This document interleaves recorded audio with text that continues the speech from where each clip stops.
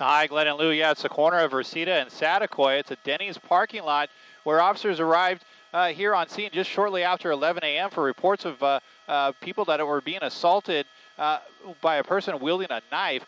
Now, once officers arrived here on scene, they can confirm that an officer-involved shooting did occur. We are seeing what appears to be somebody that is deceased here at the location, unknown whether or not that is a victim or the suspect themselves here. So we're awaiting more confirmation from LAPD. It's a very fluid situation here.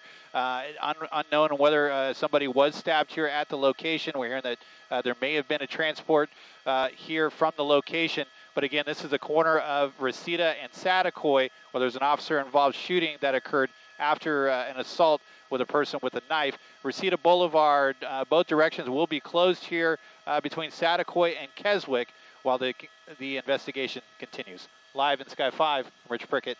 I'll send it back to you in Hollywood.